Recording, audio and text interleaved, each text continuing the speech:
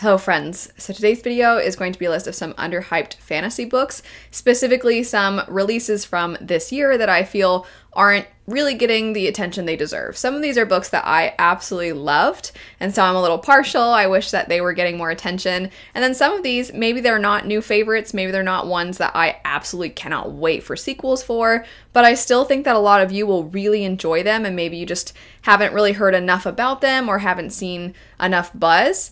But at the very least, I think they're worth checking out. And the thing that sort of sparked this video is that in a recent new releases wrap-up that I was doing, I talked about the book Monsters We Defy and how I really enjoyed it. I described it as a cozy heist, and I was saying I could see a lot of people really liking this one, especially for the fall. However, I thought it was a negative that it came out around the same time as Babel by R.F. Kuang, because that is the book that has had everybody's attention recently. Obviously, coming up here in November, The Lost Metal by Brandon Sanderson's coming out, so that's going to take over a lot of people's interest. But I wanted to highlight specifically some books that have been talked about here and there, but likely aren't on people's radars at the same level as those other ones. The first one I'm going to start with, not only in my opinion, is underhyped, but it is super underrated. And so it kind of bums me out a little bit because at this point, I think if somebody were to check it out, they might go to Goodreads and see the average rating is 3.54, which is really low, and think, oh, that must not be very good, and then not give it a try. And the book would be In a Garden, Burning Gold.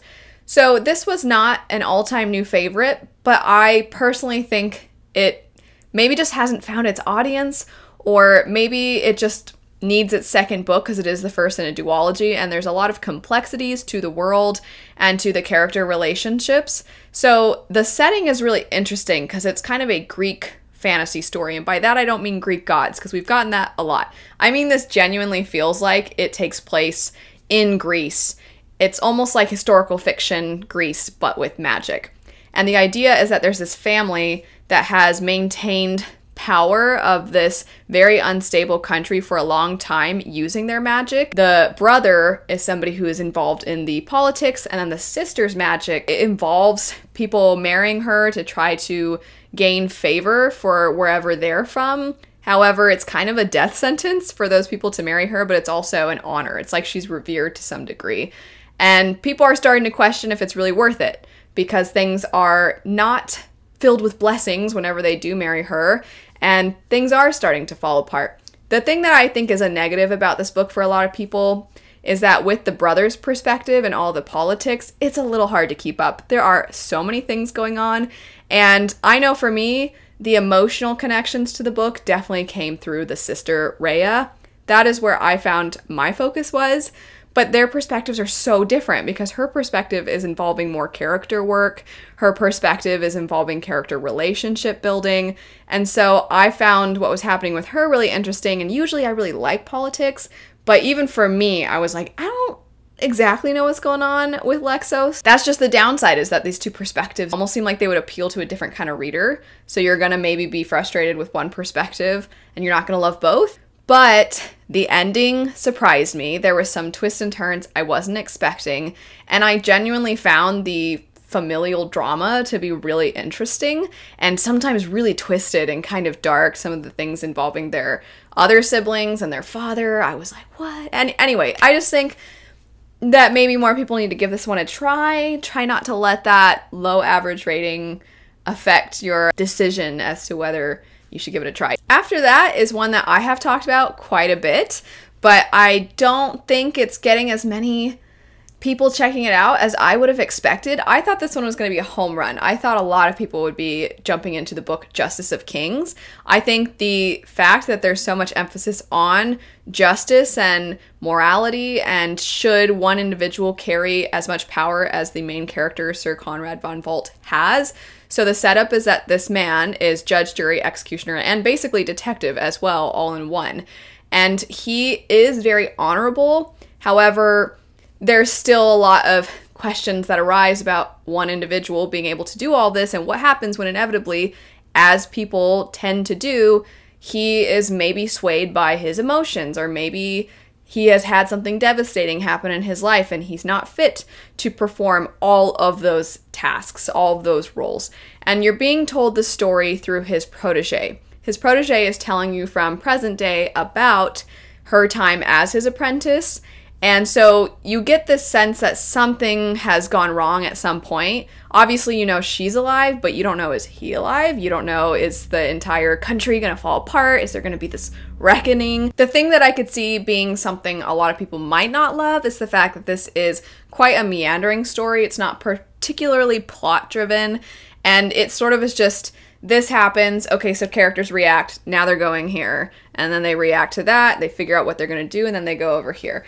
So it almost reminded me in some ways of First Law. If you like Joe Abercrombie, if you like First Law, I would say try this one. There's not the same level of snark as I would say Joe Abercrombie's books have, but it's still going to deliver with the character work. Again, not exactly the same, just throwing that comparison out there though, because I think that readers of Joe Abercrombie might find that there's a lot they like about this one. I said at the beginning that the thing that sort of sparked this was talking about the book Monsters We Defy. I've talked about this one quite a bit in recent videos. Really quickly, to talk about it again, it is a story that I am describing as a cozy heist. You follow a young woman who is living in the Washington, D.C. area, who is using some magical powers that she has to help her solve something, this mystery that is occurring in the area she lives in. Joining her is a group of other individuals that have their own forms of magic. However, hand in hand with the magic often comes curses. And so you're seeing that all of these people have something that makes them a little special and gives them an edge, but then there's something that takes away from it. And the things that take away, some of them are genuinely really sad and they really impact the person's life. And you almost get a short story about each character when you're first introduced to them. I really liked it. It made it feel like I was watching a movie. It made it feel like I was watching a heist movie. It was a lot of fun, but then also had a lot of depth, both with the characters as well as the time period it takes place in, where you have a lot of our main perspectives are people who not too long ago, their family members were slaves. And so you're looking at how that has impacted their lives now. Anyway, I just thought it was fantastic. It had a lot of depth, but it was also really fun and a fantastic book to read in the fall. After that, a lot of you likely remember one of my favorite books earlier in the year was Engines of Empire. I still really liked that book. I still cannot wait for the sequel. This is a story that I described as Game of Thrones meets Final Fantasy XII. You have this turn of the century feel where there are things like airships. There's this almost combative energy between people that value religion in the old ways, which involved magic, whereas you have people now who are relying on technology. And so you have this clash within society. However, the main perspectives are all members of the Hawkspur Guild, and the most advantageous thing for them is to further the technological advancements in their society. That said, the Hawkspur Guild is also quite close to the people who are ruling, and those individuals have to think about politics, they have to think about the economy, they have to think about pleasing the masses. And so there is a little bit of a balancing act. There is some scheming that transpires in the book. However, it is a wide range of perspectives. You get quite a few people. You have the matriarch of the family, you have her 3 children, and there's another perspective I can't say too much about, but it definitely adds layers to the family, adds additional drama and an additional bit of tension. It's one of my favorite perspectives as well. It is epic fantasy, so there is a lot to take in. It takes a while for things to get moving, but overall I really liked it. I thought it was super interesting. It is, once again, not the most plot-driven of stories. It is definitely more character-driven, but if you are a character-driven reader and you are a fan of epic fantasy, give this one a try. After that, we have Book of Gothel. This one, I think the downside is that it is presented as a villain origin story for the villain from Rapunzel. And it's adult fantasy, so I think for a lot of people, there was the idea it was going to be a little bit more fairy tale-esque. And it actually ends up being more historical fiction taking place in medieval times and is sort of about the ways in which restrictions on women and the views of a woman and what her role was in society at that time, how that really negatively impacts the main character's life. And it's actually really sad, and it's a story that's kind of slower moving. I've compared it to Keikayi, to The Bear and the Nightingale, to any of those kinds of stories, Witch's Heart, those that feel more like mythology retellings where you're seeing this woman in a certain story, but from a different lens, except for that it's also more historical fiction than fantasy. I really liked it. It is slower going. It is more character focused. There's not the same level of like, oh my gosh, what's going to happen next? It's not an exciting or fun read, but it's somewhat introspective. It's more reflective. It kind of builds empathy as you're reading through, recognizing how difficult this woman's life is. So I really liked it. I also felt like I was learning about that time period. It seemed like the author really put a lot of effort into ensuring this was as accurate to that time period as possible. And then the last one I'll mention for today would be The Final Strife. My friend Jashana loved this one. She adored it. Roger really liked it. Ingrid really liked it. And then Jesse from Bow Ties and Books, they are doing a strife along. And so they're going through the story because they're also trying to get it a little bit more out there and on people's radars. This is going to sound kind of morbid, but if you like stories that have a class system, if you like that edge in your characters where you know that they're going to try to break things down, but there's also going to be a lot of questions that come up about, did they cross the line at this point, or how necessary is it for them to do this one act, and you know it's going to harm some people, but in the long run, is it for the best for everyone? So maybe it is okay. And if you're the kind of person that likes those sorts of stories and you like when those kinds of questions come up, then Final Strife is likely going to be one you really like. The way the caste system is broken apart, we have 3 classes. The top would be the Embers. They're the ones that have the ability to use magic. They are much further above to the next class below them. Those would be the Dusters. This is kind of the poorer classes. They're the ones that sometimes can interact with the Embers, but they really are kind of living on the streets or just barely getting by. And then you have the Ghostings, and the Ghostings are incredibly mistreated. When they are babies, their tongues are cut out and their hands are cut off. They have learned to communicate via a form of sign language, and you can tell that there's so much to this world. There's a lot of secrets that you need to uncover. And so for me, the first book, I enjoyed it.